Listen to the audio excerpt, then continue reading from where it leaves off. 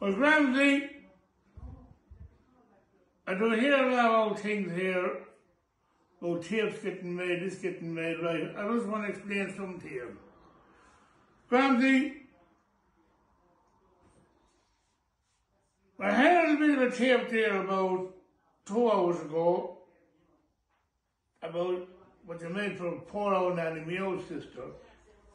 Now, hear all this out now.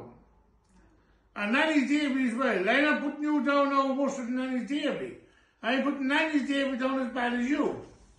No difference in the two of you. Even the uncle or there went into the church lighting candles. Lady was there, he'll come back to the road, right? Don't listen to this.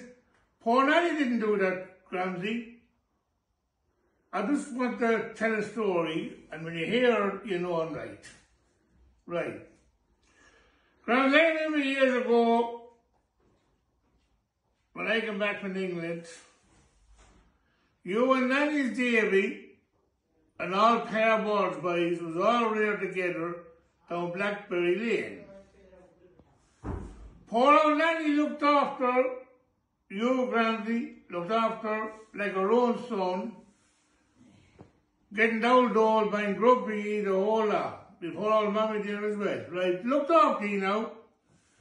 Now, you do me an old favour, Gramsey. Please, please.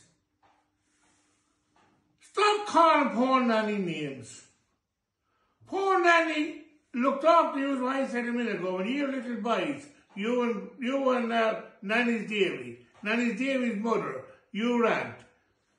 All looked after one another. It's not lucky, Gramsey, calling the poor dead people names. Now, Gramsey, you wasn't well the other day. And everybody prayed for you. No one see anybody sick, right? Please do me an old favour. You said it here about 6 months ago, you do it for me. Now, Gramsey, I'm not a well man.